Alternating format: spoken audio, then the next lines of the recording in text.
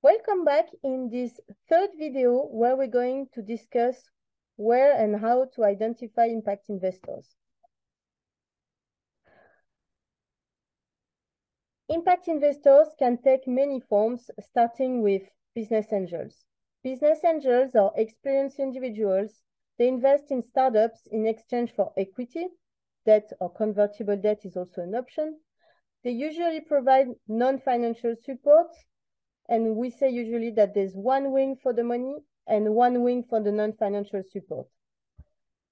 Although business angels or angel investors can invest in any type of startups, impact angel investors will fund social enterprise and use their network, expertise, and experience to support the social enterprise. So you know, in average, according to IBAN, the European Business Angel Network, angel investors in Europe invest around 25K in a company. Next, we have the venture capital or early stage venture capital funds. According to the 2022 EVPA study, Accelerating Impact, the report found out that the VC funds represent over a third of the organization active in the EU impact investing ecosystem, which would be the largest share of the pie. So impact venture capital funds are professional investors investing in startups or high growth potential companies. There are many in Europe, like Ananda Impact Ventures in Germany, Oltre Social in Italy, or Tilia Impact Venture in Czech Republic that we just mentioned. We can quickly discuss about private equity, but that's a different animal, and they only invest in what we call mature company. So this would be the next stage when your social enterprise has grown significantly, if there's room for scaling, obviously. So there are several networks out there where you can look for impact investors. So if you're an early stage startup, social enterprise, you should look at impact business angel networks or acceleration program with an investing arm or early stage impact funds. Feel free to reach out to the European Business Angel Network, where they can direct you to your local business angel network. Usually you always have within a traditional business angel network some investors that are investing with or for impact. And you can also look using LinkedIn. This is a great source for finding investors.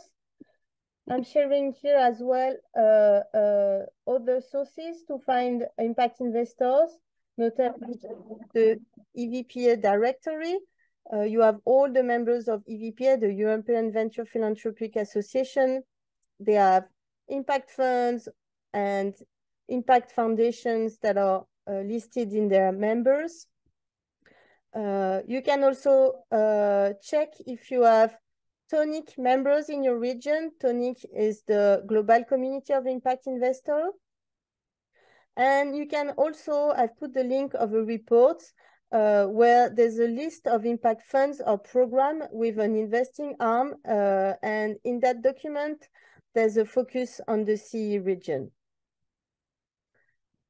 I mentioned it earlier, Ananda Impact Venture, which is an impact fund that I am supporting and working with.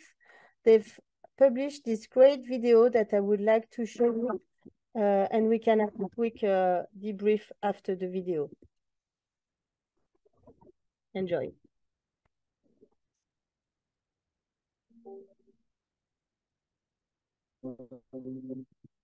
You might think that having breakfast is as simple as it can be. Well, think again.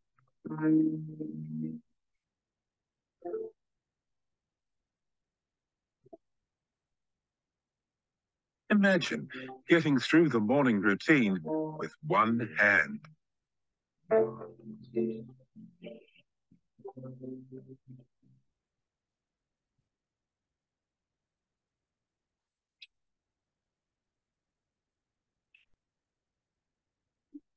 Making it to the office through a sensory jungle.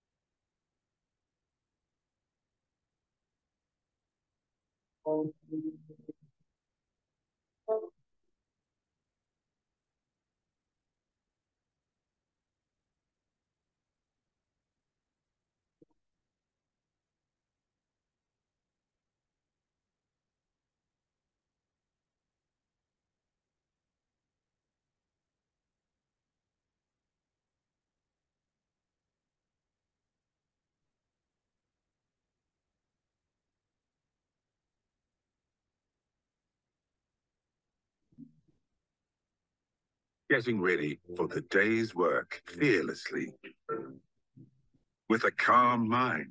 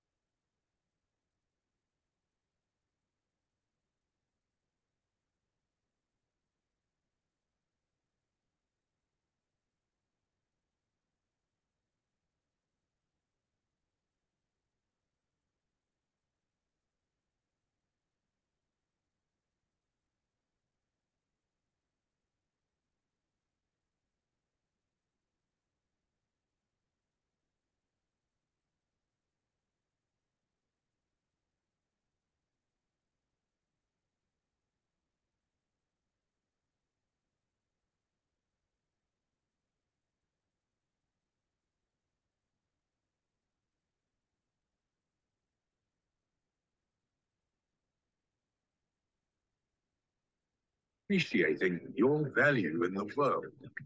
Let's build stuff that truly matters together. Ananda, Impact Ventures.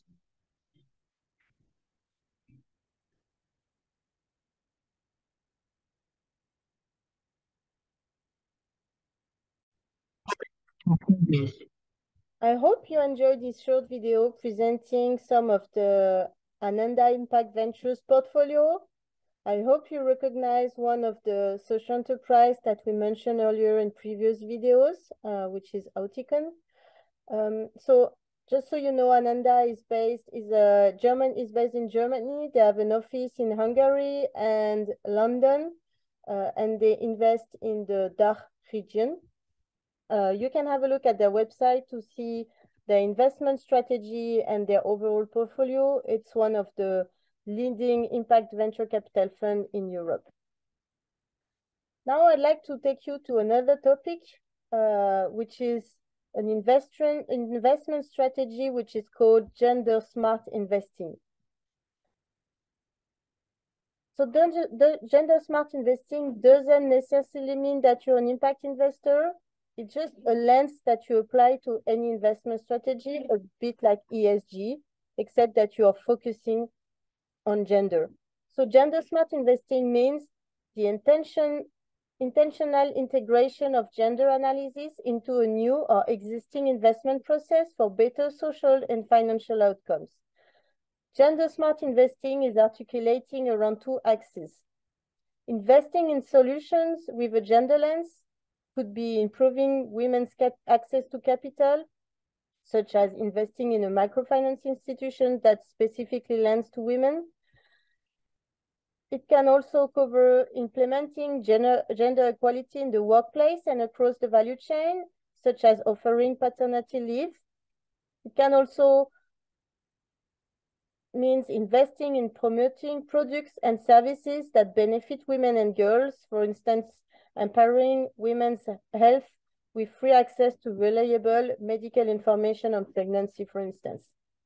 And then there's the investment process of investing with a gender lens, which is about creating gender-balanced investment teams, creating an investment process that is intentional and sophisticated regarding gender factors, for instance, investing in women-led startups, or working with investees on gender integration, for instance, pushing for more diversity in the boardroom. There are two reasons why we need more investment into gender smart projects. First, because the business case is that gender balancing tends to outperform. And also there's a moral case because there's a huge gender gap when it comes to investments. Less than 2% of the global venture capital money goes to women entrepreneurs. So we need to empower more women, but we also need to change the face of capital. According to the European Women in VC report, 85% of VC general partners are men, while only 50% are women. And like I mentioned, less than 2% of investment in Europe in 2021 were in women-funded startups. There's a need to have more diversity into the investment team, into the investment process. And this is one of the reasons why we need more gender smart investors and more women-led startups. So if you're a women entrepreneur or co-founder, or if you have a solution to empower women and girls, you could look for gender smart investors. This is another pool of investors that you can tap into.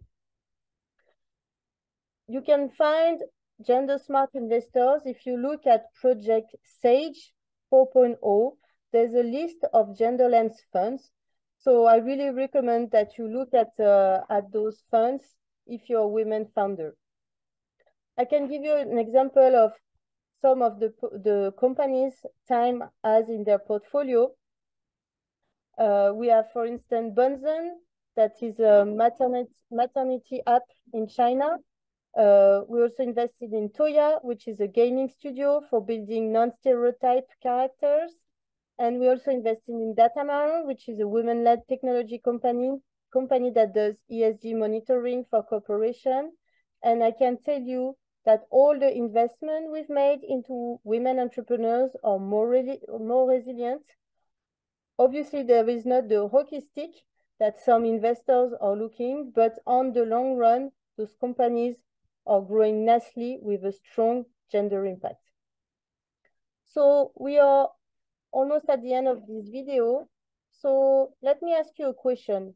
How would you define gender smart investing? Giving you a couple of seconds to think about it.